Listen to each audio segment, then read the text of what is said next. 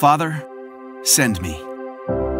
This is the prayer that the Church of the Nazarene has prayed from the very beginning as she sent her people into the world, a world that desperately needs Christ's transformational love. Today, we are part of a global movement in which God is actively redeeming His creation, restoring the broken through His beautiful gift of salvation offered to all.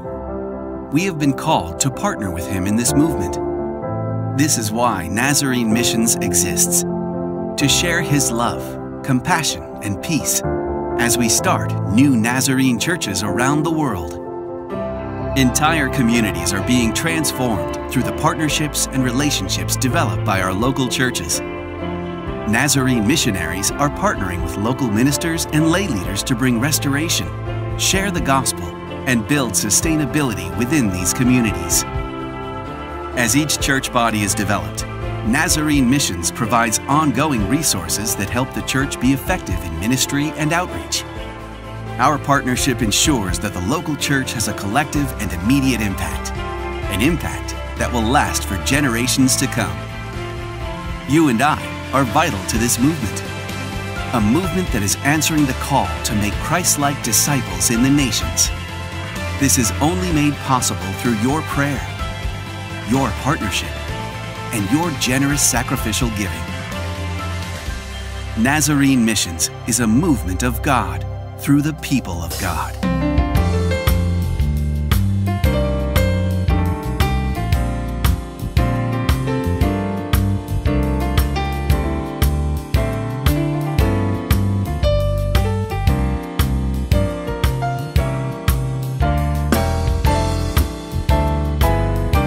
So welcome to November's mission lesson.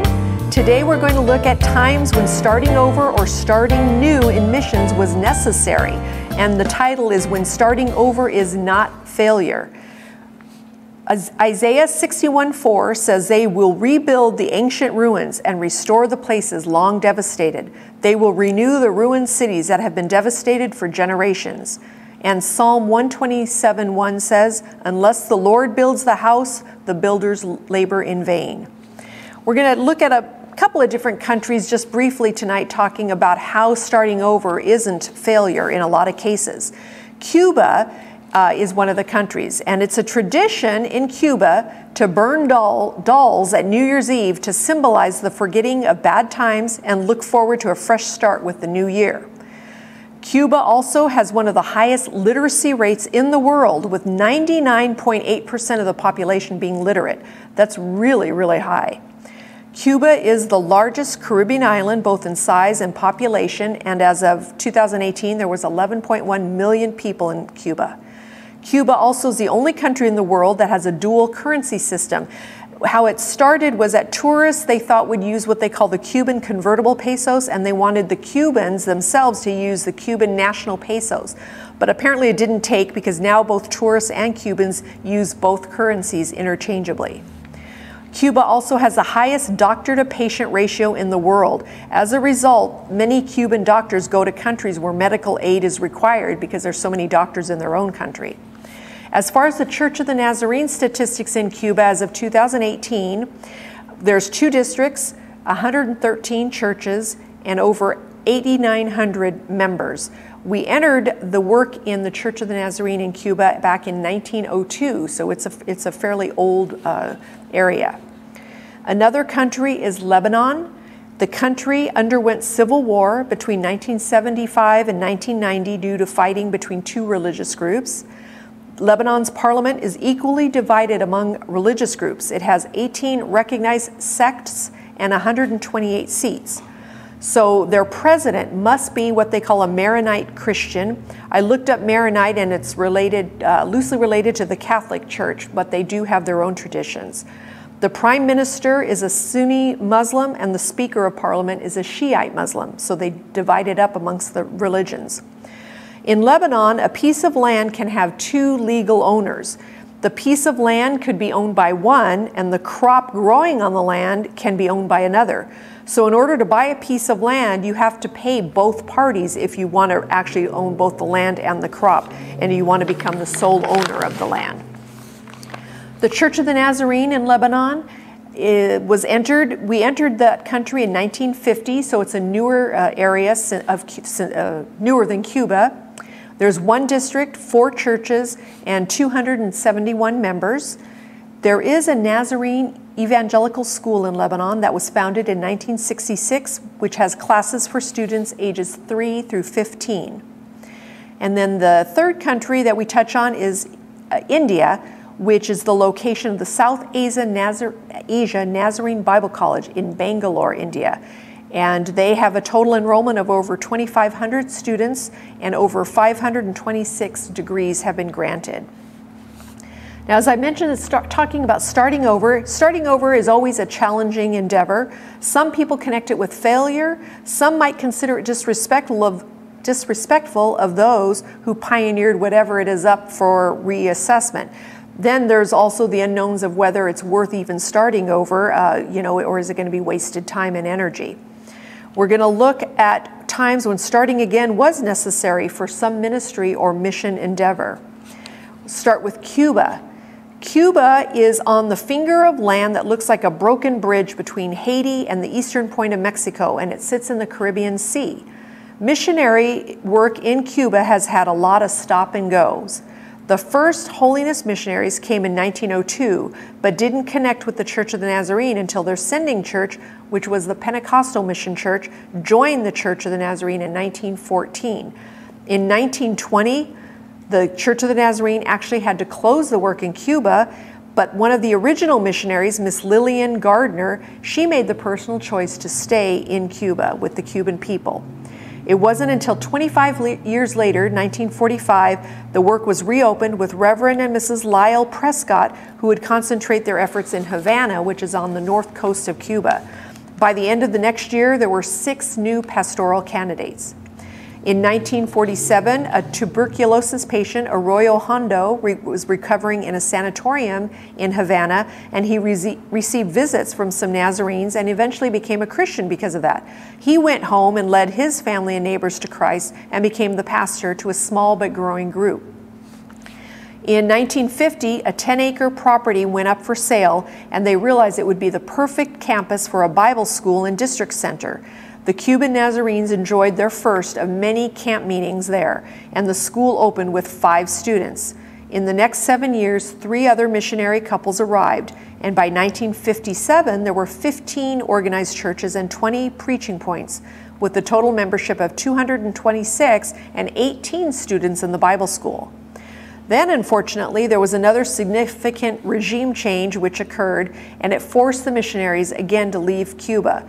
The Nazarene leadership, they were able to send representatives from time to time, but they couldn't send missionaries during this time.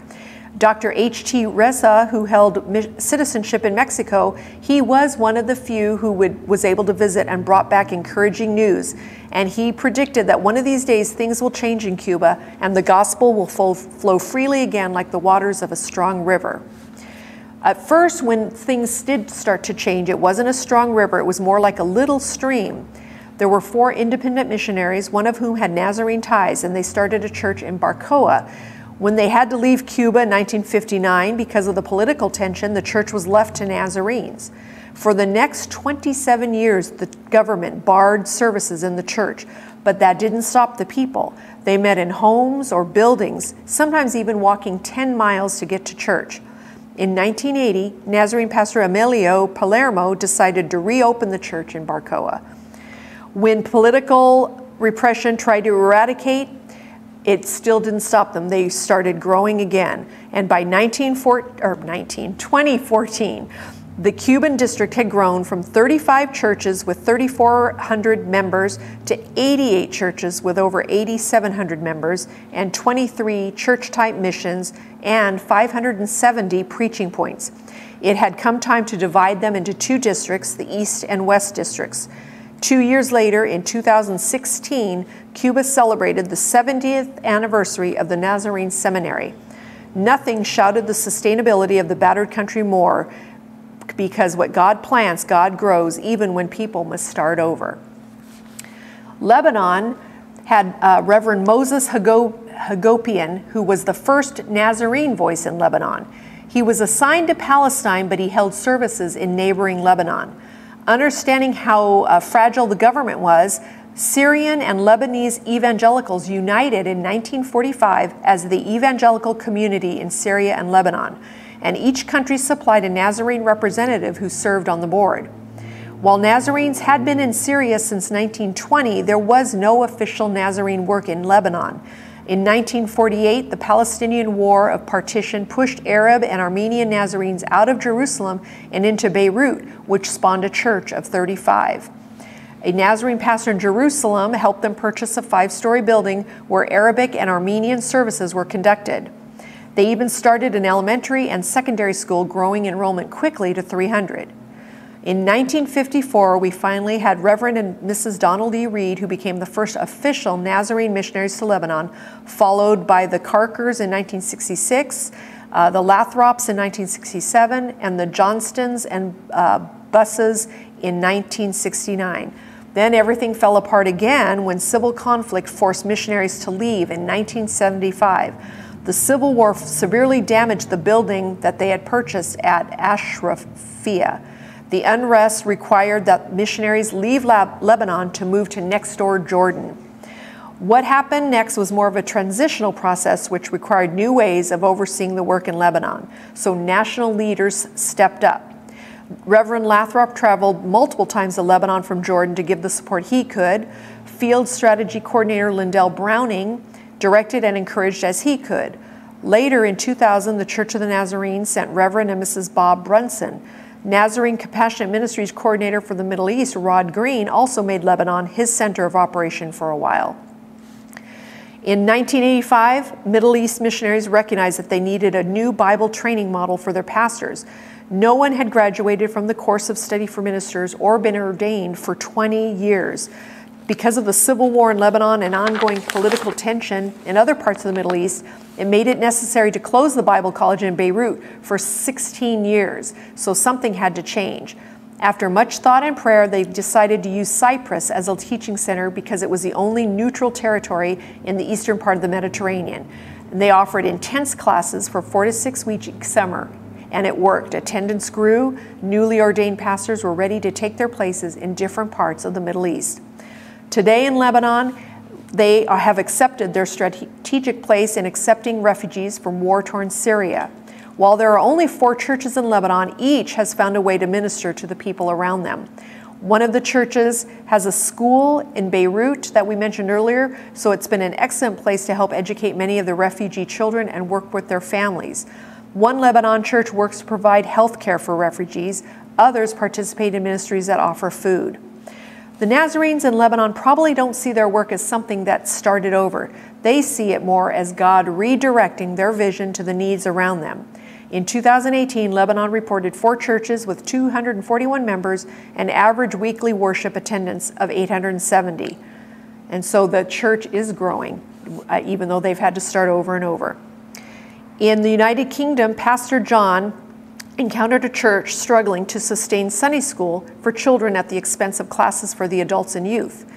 When they started to grow, they saw that there was a lack of nurturing Sunday school experience for new believers of all ages.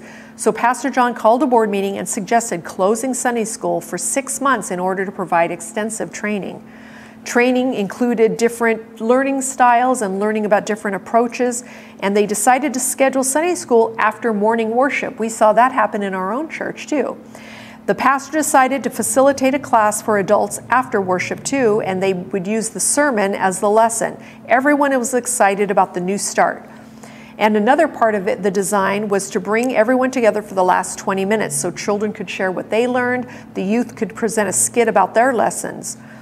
The new model thrived and it quadrupled attendance during the first month. But it really wasn't about the numbers, it was about the learning. In Pastor John's own words, he learned that it's okay to stop something that's no longer working and to start fresh with hearts and minds focused on the purposes of God. Lastly, we talk about India and the Bible college there. There was, at the turn of the century, they couldn't ignore the fact that the Bible college in India was failing. It was time to rethink what would serve the growing work in India and South Asia best. So first, they decided to close the Nazarene Bible College in India. At that time, there was only 3 faculty and staff serving 11 students in one language. No one really wanted the closure, but they needed to do something different. So it became a longer transition, unfortunately, than anyone wanted. But 6 years later, they were ready to open South Asia Nazarene Bible College in Bangalore, India.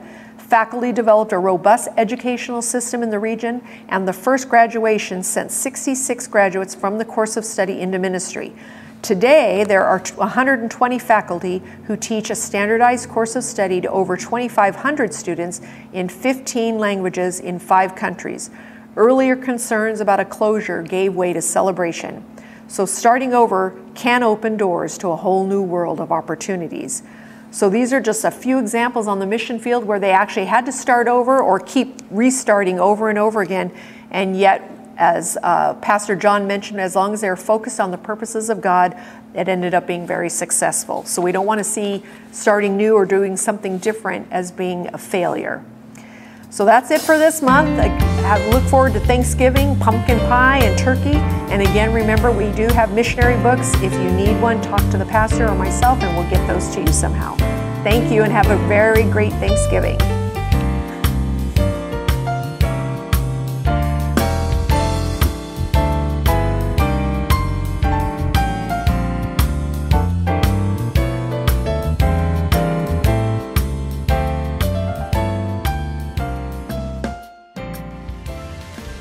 Nazarene Missions is a movement of God through the people of God.